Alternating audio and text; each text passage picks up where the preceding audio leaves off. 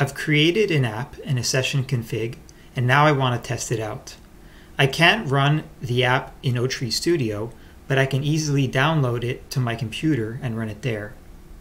So if you haven't already installed oTree, you should do so, and the instructions are here in the Download tab. But once you've got oTree installed, you want to open PowerShell to whatever folder you want to work in, and then start the server. So I type in oTree zipserver and hit enter. Now it's waiting for me to download my oTree zip file. So I go back to oTree Studio, click the button to download,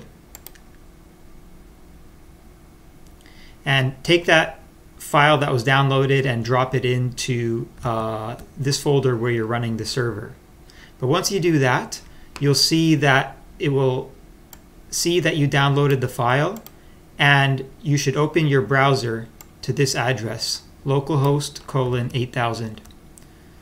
So I go localhost 8000, and I can play my game. And if I want to make some changes to it, then I don't need to start the server again. I can simply make those changes in oTree Studio. Let's say, for example, I decide I don't want to ask people their gender. So I go back here, go to that page, and I remove the gender field.